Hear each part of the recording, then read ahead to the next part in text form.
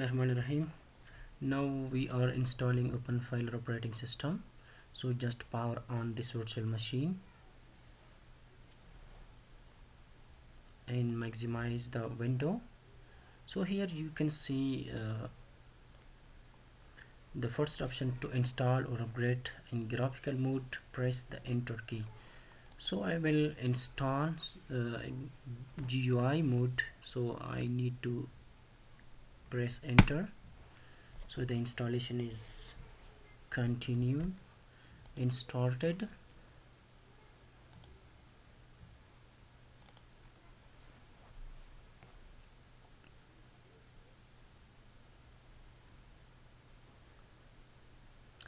OpenFiler operating system is installing on VM machine. So it will take approximately 20 minutes to complete the installation. Click default language for keyboard. I will click yes. So here remember that you have to select remove all partition on selected drive.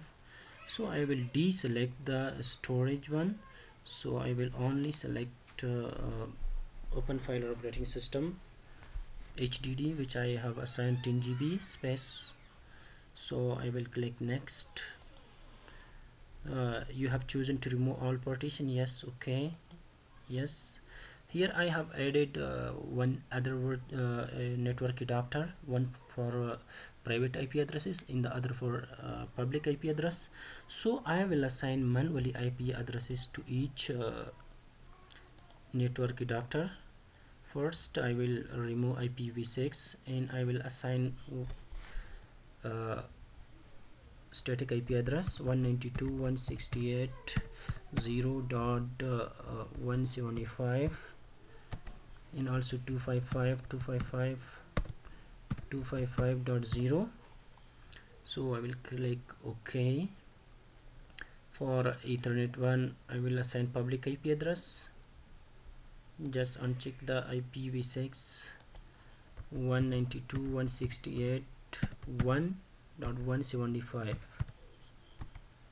255.255.255.0. Okay, I will choose a domain name. I will select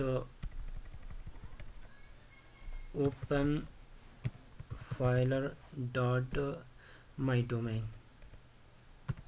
Fine, openfiler.mydomain. So I will just click next, continue, because I not mentioned gateway. Again continue. You can select language, American New York, Eastern is fine. So choose a root administrator password for Linux OpenFiler operating system. So the password I only assign a simple password. You can choose the password as per your requirement of password policies. So click next. These are the summary screen. The installation is started. First the drive will formatting.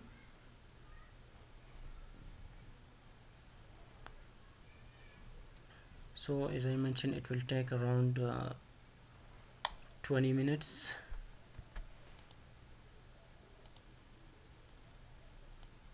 After that I will configure storage for the cluster.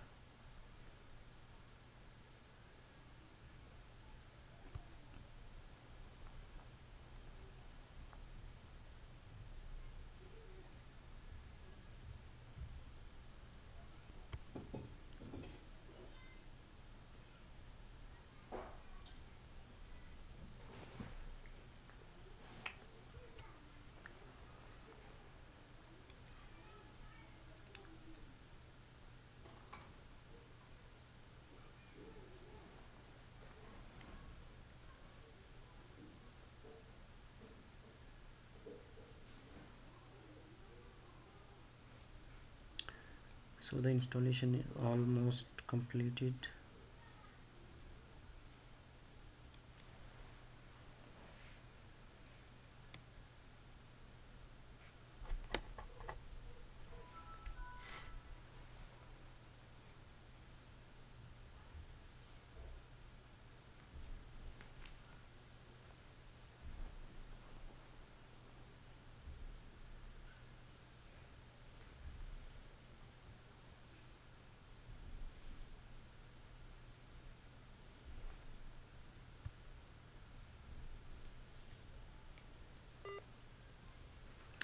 Installation is completed. Just click on reboot button. System is rebooting. It will give you a web interface. So the URL for accessing the open file operating system, you can access through web. So here is